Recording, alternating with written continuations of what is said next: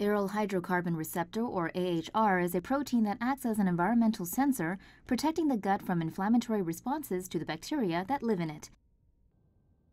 Scientists at the Francis Crick Institute at Imperial College London studied mice that couldn't produce AHR, finding that they developed gut inflammation, which progressed to colon cancer. The key to stimulating AHR is I3C, or indole 3-carbinol, which is produced when vegetables from the Brassica genus like cabbage, broccoli, or kale is digested. Mice that were fed a diet rich in IC3 didn't develop inflammation or cancer. Those with cancer that were switched to the diet also ended up with fewer, more benign tumors.